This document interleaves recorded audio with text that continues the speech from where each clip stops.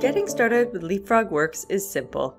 You may enter the startup process at any stage, either from a trial, or if you're part of an existing company using Works, your administrator may have added you onto a group seat subscription. Whether you're a part of an organized company user group or starting with a trial, the first step is to register for a Seequent ID. Getting started with a trial is easy and can be immediately accessed at leapfrog3d.com.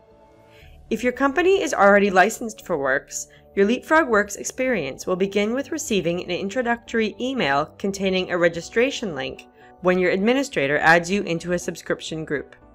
Your Seequent ID provides you with access not only to the Leapfrog Works software, but also to all the resources available on My Seequent, as well as view Seequent's cloud-based model sharing solution. My Seequent is an integrated and connected environment where users seamlessly share, save, and collaborate.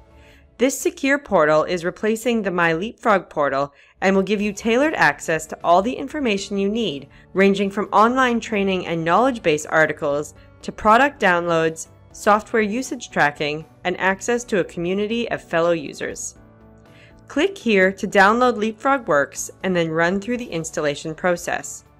Depending on your company's IT policy, you may require your IT department to assist you with the installation process. Once Leapfrog Works is installed, it's easy to get up and running. When you open Leapfrog Works for the first time, you'll be presented with a sign-in screen.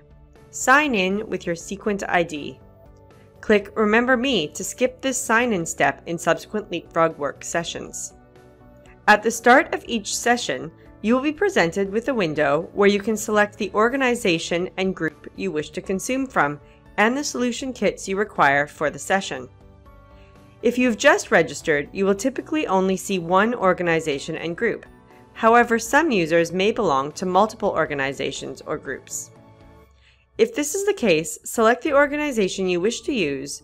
The group options available will be dependent on your organization. Any solution kits available to that group will be listed. Simply tick the box if you wish to use one of the kits for this session. Click Get Started to begin your Leapfrog Works session.